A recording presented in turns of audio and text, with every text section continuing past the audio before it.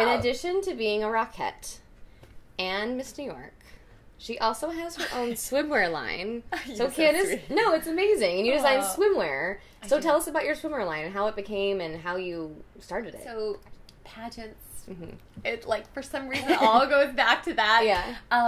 My mom, so I have these unusually long legs, and my mom was a seamstress. She would fix all our dance outfits, everything that we were wearing, and I was like that picky child, that pain in the butt picky child. Honestly, I don't even know how to sew a point shoe, because my mom was that good. She did everything. She sewed your point shoes? I mean, like, if you asked her to do it, it would be my really bad. My mom did sew my first few pairs, and she was like, Jessica, this is crazy. You're she's like, I'm done with this now. After, like, a few, she's like, it's your turn. Yeah. Yeah, like, no, you're right, though. I don't think most moms do that. Yeah.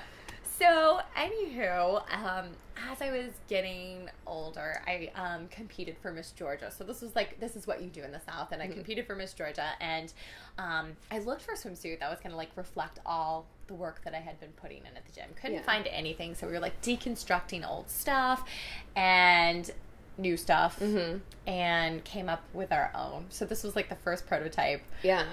How old were you then? So I was 18. Okay. This was, like, my before you moved to New York. This was the first, yeah, right before I moved to New York. But anyways, so after I was done competing, my mom was, like, my secret weapon.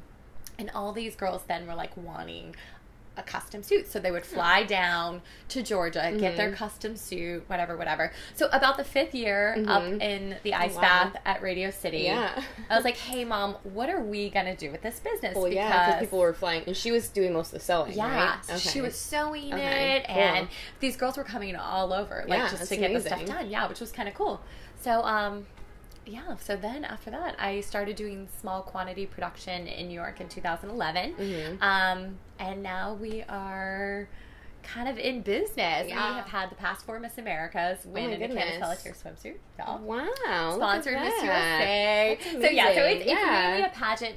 Right now it's kind of pageant specific niche, and we're growing from there. Yeah, do you want to expand into, like, so I could buy a suit, or, like, the general public could buy suits, or what's... And you can. You totally can. Like, the pageant suit is just kind of like, I call it a showkini. Yeah. It's like, you're ready. Yeah. Everything's lifted into place, and all that good stuff, and all the tricks. When you go to the beach, you want to be lifted into place. You do, right? Or, like, in Vegas or Miami, or, like, anywhere fun like that. But so I was just in this business school this summer and working on expanding the brand. I remember you telling me about that. That was really cool. Thanks. You got 25 of us. Okay. It was called DE NYC. It's an initiative in New York, funded through the EDC. This might be really boring information, but it's kind of cool. They're trying to keep fashion basically in New York.